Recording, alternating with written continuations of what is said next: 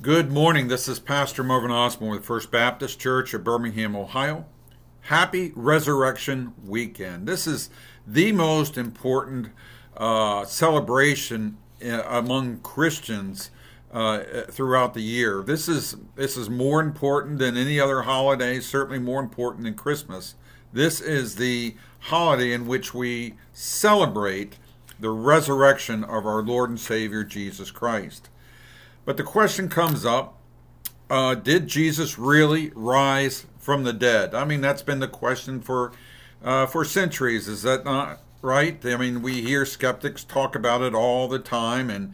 And did Jesus really resurrect from the grave? Or was this some hallucination? Was this some great myth that's been passed down, much like the old folklores of the past? Is this simply a folklore that has taken traction and has that religious people have used to, as some skeptics say, to keep the masses in line?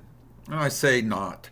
I say that Jesus Christ really did resurrect from the grave. He did it bodily. He did it before hundreds of people, and we'll talk about that. So the question today is, did Jesus really resurrect from the grave? And we see in Acts chapter 1, verse 3, it says here that there are many convincing proofs that he did, in fact, resurrect from the grave. And so I want to look at that this Easter weekend. I want you to consider the testimony of the Roman guards. Look what it says here in Matthew chapter 27, 62 through 66.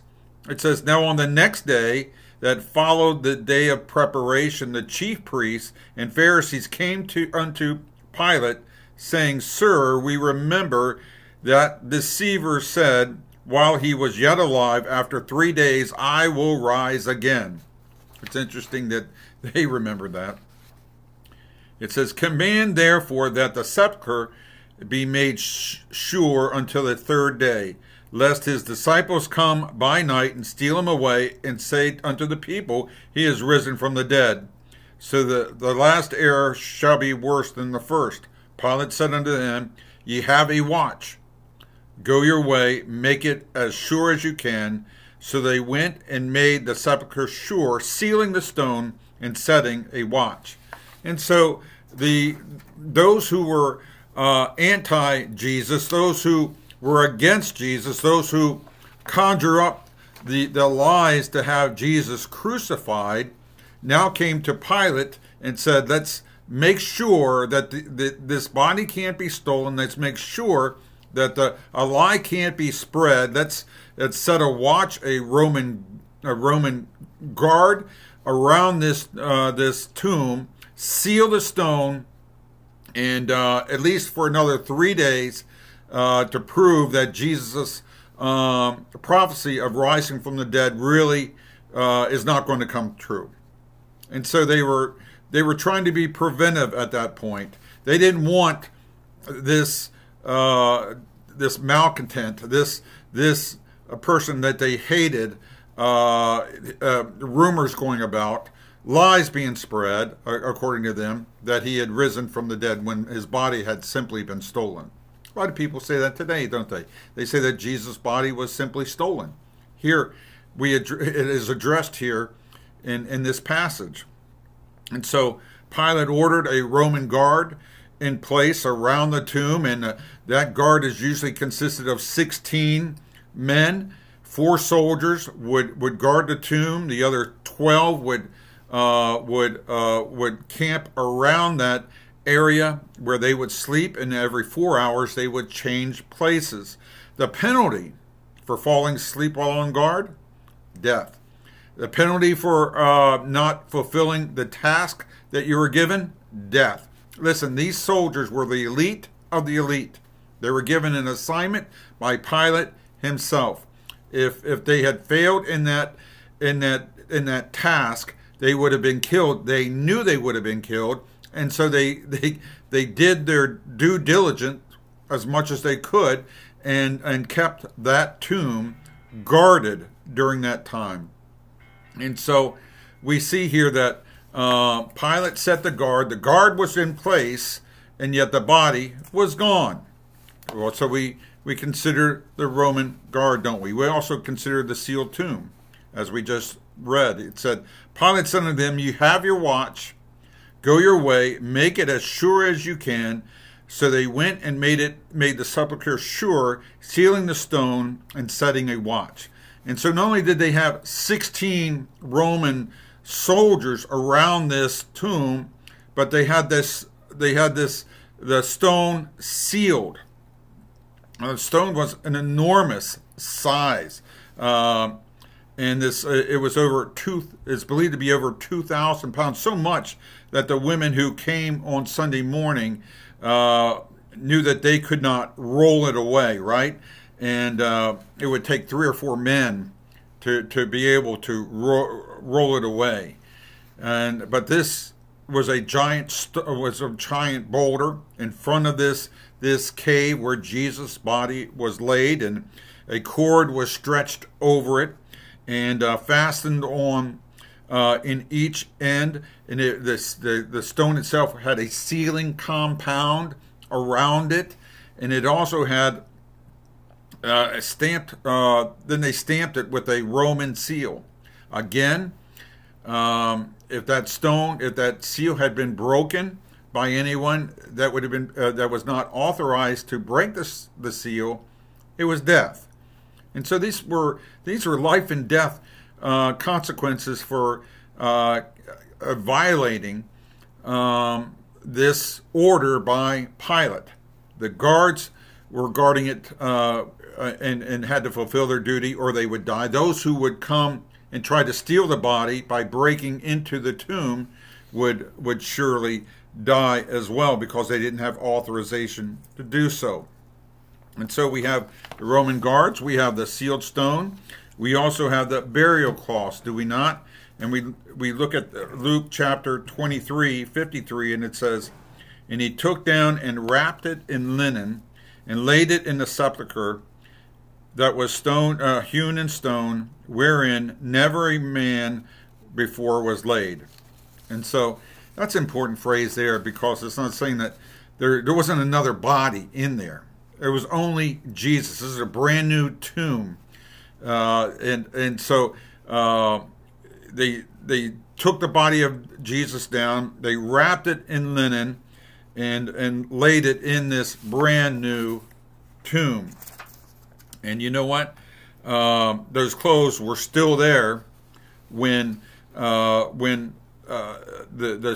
the stone had been rolled away, and the women and the disciples came in to look inside. And so you think about, people say, well, you know, even if you considered the idea of a grave robber, would a grave robber, if you're trying to steal a body, would you bother with a Roman guard out there after you've pushed a 2,000 pound boulder out of the way, unbeknownst to the Roman soldiers? Would you take the time to unwrap the body and leave those linen cloths there and then grab the body out of there? Of course you wouldn't. Who would do that? But the cloths were still there. And so you have the Roman guard, and you have you have the stone, you also have the linen cloths, and then you have to consider the empty tomb itself. It says in Luke 24:1-7, it says, now upon the first day of the week, very early in the morning, they came unto the sepulchre, bringing the spices which he had prepared, and certain others with them. They found the stone rolled away from the sepulchre. And they entered in and found not the body of the Lord Jesus. And it came to pass, as they were perplexed about, behold, 2 men stood by them in shining garments. And as they were afraid and bowed down their faces to the earth, they said unto them, why seek ye the living among the dead? He is not here, but is risen. Remember how he spake unto you when he was yet in Galilee, saying, the Son of Man must be delivered into the hands of sinful man, and be crucified, in the 3rd day rise again. The skeptics have never been able to explain the fact that when Mary arrived on that Sunday morning, the tomb was empty. They've never been able to explain the fact that when Peter and John arrived, the tomb was empty. They never could tell us why, when the disciples came and looked in the tomb was empty. And when the Jews inspected the tomb was empty. When the Roman soldiers finally woke up and realized what had happened and looked inside, the tomb was empty. You think about it. Within a few weeks of the crucifixion, the disciples who were once afraid now publicly began preaching the resurrection of Jesus Christ. You know, if that body had been stolen, if somehow that body had been taken by grave robbers, you know, the Jewish peoples could have easily have paraded the body of Jesus Christ themselves and saying, see, he did not rise from the dead. But the fact is, no body, there was no body there because he had resurrected from the grave. So you consider the Roman soldiers, you consider the grave cloths, you consider the tomb, and you consider the empty tomb. And then you consider also the many appearances of Jesus Christ after his resurrection. We look in 1 Corinthians chapter 15, 1 through 8. It says, moreover, brethren, I declare unto you the gospel which I preached unto you, which also ye have received, in wherein ye stand, by which also ye are saved, if ye keep in memory what I preached unto you, unless you have believed in vain. For I delivered unto you first of all that which I received, how that Christ died for our sins according to the Scriptures, and that he was buried, and he rose again on the third day according to the Scriptures, and that he was seen of Cephas, and then of the 12. After that he was seen above 500 brethren at once, of whom the greater part remain unto this day, but some have fallen asleep. After that he was seen of James, then of all the apostles, and last of all he was seen of me, also as one born out of due time. 1 Corinthians 15, 1 through 8. The New Testament gives us over 10, maybe 12 appearances, separate appearances of Jesus after his resurrection. He was seen of Peter, he was seen of Mary, he was seen sometimes before small groups, and then a couple of disciples at a time, and seen of over 500 people at once. And the Apostle Paul in 1 Corinthians 15 said some of those people were still alive as he was writing that very testimony of the resurrected Christ. Paul said, I not only saw him, but there are people still living who saw the resurrected Christ. How do you explain that? How do you defend saying that he did not resurrect from the grave when so many people, hundreds of people, saw him alive? Again, if Jesus was still in the tomb, they could have easily have pulled him out and said, see, here is the guy who lied and said that he was going to resurrect from the dead, but he didn't. And then all of a sudden you have to consider the lives of the disciples and how they changed. You know, before as Jesus was being arrested, you know that Peter denied him, didn't he? We know that the other disciples came nowhere near him during that time. We know that only John came near the crucifixion site, right? All the others were afraid. All of the others had forgotten the promises of his resurrection. But a few weeks later, after they've seen the resurrected Christ, now they stood boldly. We look at Acts chapter 2, and Peter is no longer denying Christ, but he's declaring the glory of God, and the Holy Spirit comes down, and thousands of people get saved, and no longer are they afraid of being arrested. No longer are they afraid of being beaten. No longer are they afraid of being maligned. They had seen the resurrected Christ, and their lives were forever changed. You look at the Apostle Paul on that Emmaus road, that road to Damascus, and he was going to persecute Christians. He was going to arrest them, and maybe even be part of the killing, like he was with Stephen.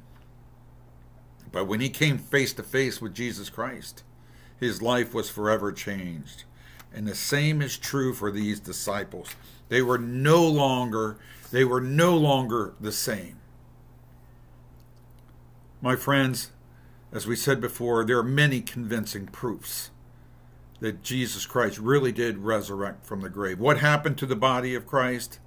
After the death and the burial, my friends, he bodily resurrected from the grave. If Jesus Christ did not resurrect from the grave, we are dead in our trespasses and sins. As someone rightfully said, he's either a liar, a lunatic, or he's Lord. He is either the Lord of Lords and the King of Kings. He is the Son of God, God the Son, or he lied to us, or he's a crazy man, but he cannot be both. He is Lord. He is the King of Kings. The old song says it this way. He says, death cannot keep its prey. Jesus, my Savior. He tore the bars away. Jesus, my Lord. Up from the grave he arose with a mighty triumph o'er his foes. He arose a victor from the dark domain. He lives forever with his saints to reign. He arose, hallelujah. Christ arose. Amen. My friends, on this resurrection weekend, are you saved? Are you born again? Have you put your faith and trust in him? My friends, don't let another day go by. Don't let another day go by without falling on your knees and repenting of your sins and putting your faith and trust in Jesus Christ today. Beg him for that salvation he promises to give you today. Won't you bow your head right now and say, Dear Father, in Jesus' name, please forgive me of my sins. I've lived a sinful life, and I don't want to live this way anymore. Change me.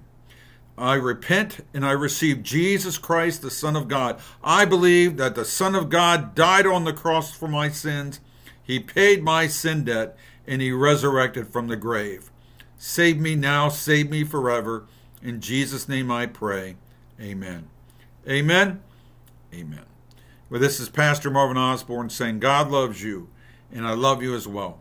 And I'll talk to you soon.